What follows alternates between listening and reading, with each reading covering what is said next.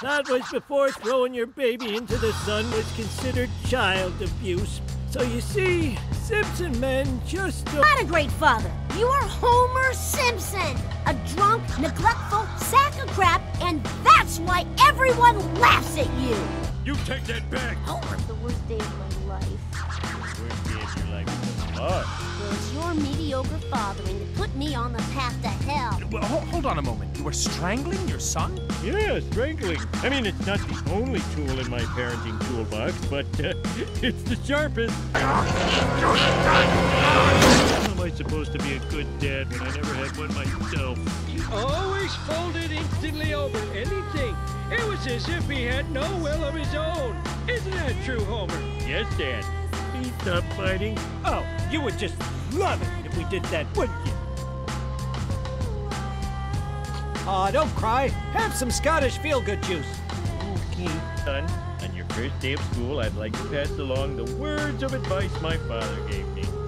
Homer, you're as dumb as a mule and twice as ugly. If a strange man offers you a ride, I say take it. Lousy traumatic childhood. Do you ever tell him how he makes you feel? Kinda. I stuck him in the worst nursing home I could find. Figured he'd read between the lines. Well, anything? Can't look. Texting. But I swear it was all because I never want anything bad to ever happen to you. I can handle bad. I can't handle losing the one good parent I've got.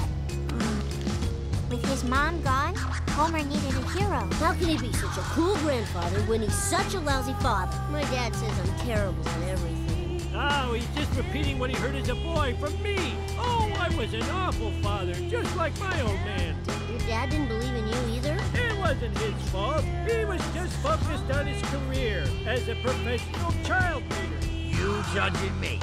You're the one who said you're so scared of being a lousy father and husband that you hide out at the bar instead of going home and actually trying. Boy, when you arrived, I was terrified because it meant I wasn't a kid anymore. I had responsibilities. When you were a kid, being a dad felt like the end of my youth. That boy's about as safe living with you as a crawdad in a gumbo shack. This man had those notes, his life would have been different.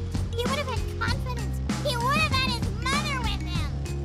If we split up, no one gets Homer. Arch, he's 5. His life is over. What's happened to you? I'm becoming a jerk because I have no dad. You left a hole in my heart that could never be filled, so I filled it with food. But I'm never full.